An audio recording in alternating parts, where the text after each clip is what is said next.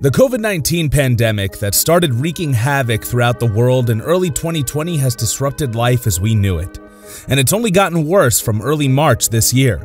We are seeing the epicenter of the coronavirus outbreak shift here to the United States. The human crisis continuing to unfold, though, in Italy and in Spain. Absolutely harrowing. The nationwide lockdowns that are meant to stop the spread of the coronavirus have had some success in containing the virus, but as a result, many companies and organizations have had to employ a fundamental remaking of their policies and patterns in order to combat the consequences put forward by this sudden change of situations. The shutting down of factories and other major industrial hubs and the consequent shutting down of transportation has reduced the consumption of electric power throughout the country to nearly half of what it had been until the past year. The demand for the supply of electricity has fallen steeply. Along with this reduction in electric consumption, the subsequent rise in the use of renewable power sources is being seen.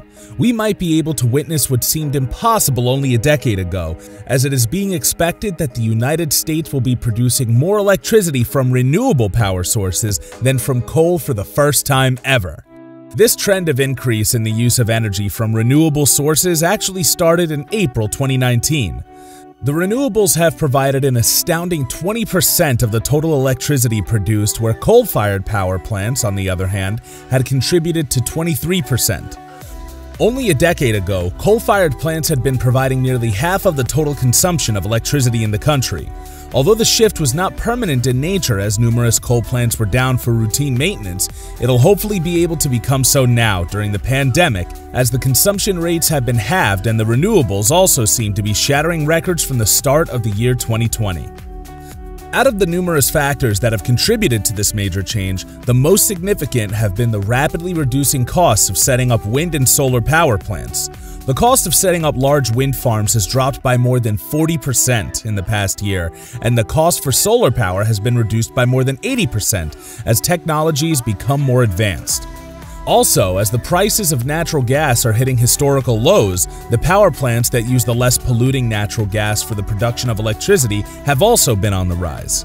At the start of the pandemic, hundreds of coal-based power plants have retired, and the remaining have been running less frequently than ever due to the decrease in consumption of coal.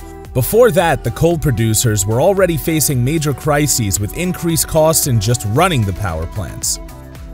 The pandemic has only worsened things for coal power plants, that now the electricity generated by solar and wind power plants are actually cheaper than coal power plants.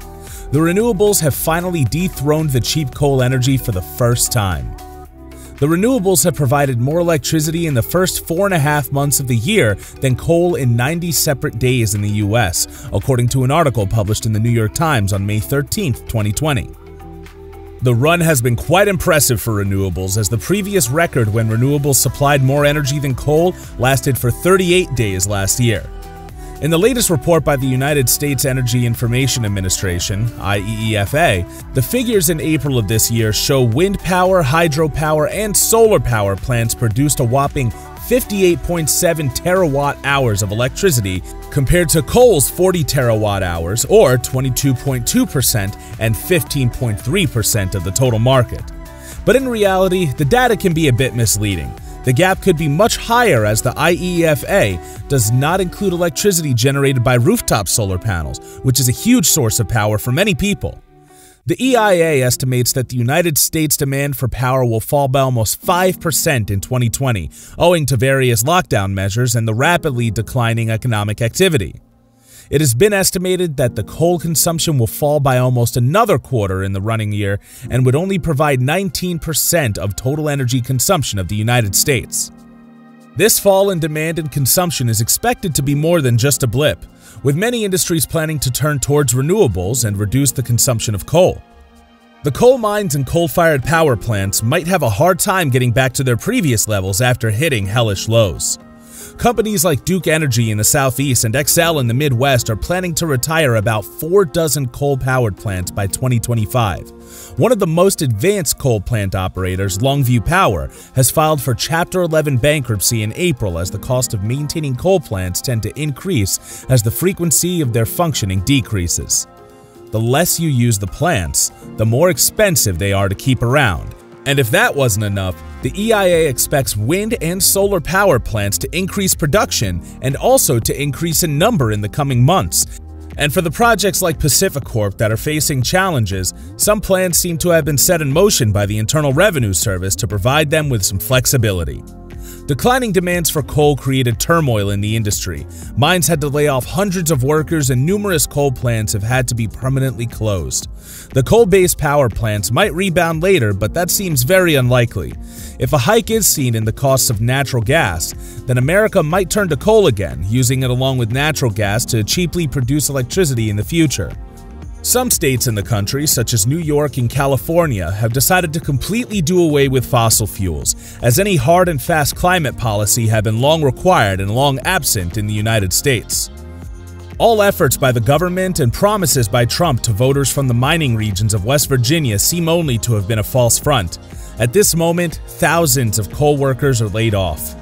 But there's still hope for these workers. As renewables become more dominant, the renewable energy jobs are booming across America. Many stable and high-wage jobs are created for blue-collar workers who are laid off from coal power plants. There are multiple states setting ambitious targets of 100% clean energy in the future.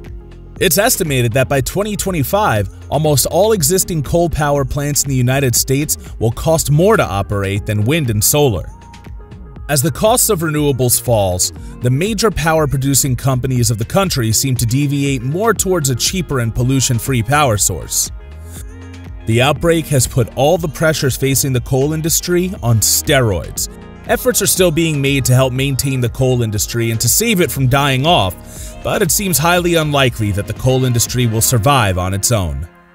So, we'll leave it right here. Hope you guys enjoyed the video. Please don't forget to hit that like button and do subscribe for more awesome content. See you guys next time. Take my hand.